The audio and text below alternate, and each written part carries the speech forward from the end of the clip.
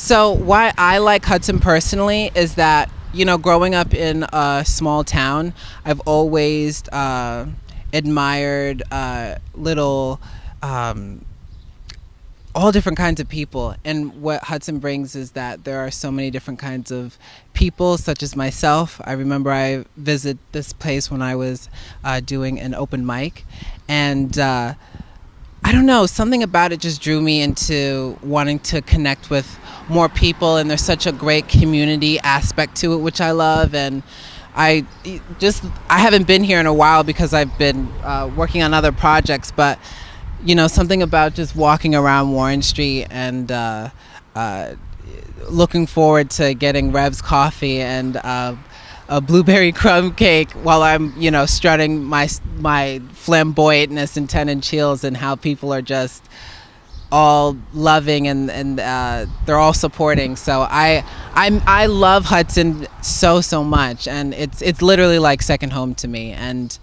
the amount of important people that I've met here has been very interesting in a real way. And